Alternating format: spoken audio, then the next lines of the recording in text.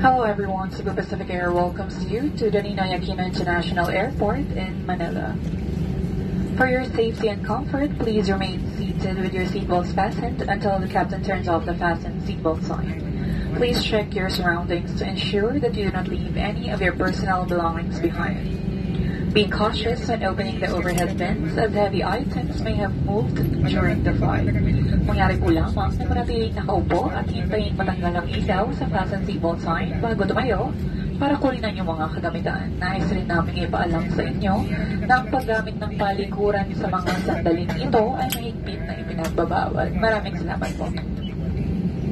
On behalf of your entire Cebu Pacific team headed by our flight deck crew Captain Azarcon and Captain Perez, together with your cabin crew, we thank you for making Cebu Pacific a part of your important moments. It was truly a pleasure having you all on board, and we do hope to fly you to more fun in the future. Once again, thank you everyone for flying with Cebu Pacific.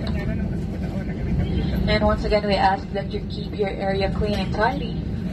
Kindly clear your seat pockets of any remaining litter, and please bring this with you as you leave your seat.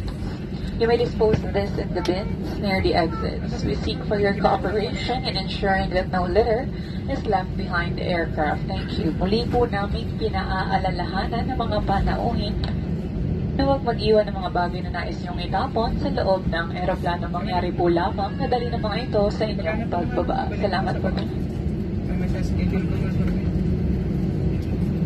And for guests with infants, the infant's life vest shall be collected after disembarkation.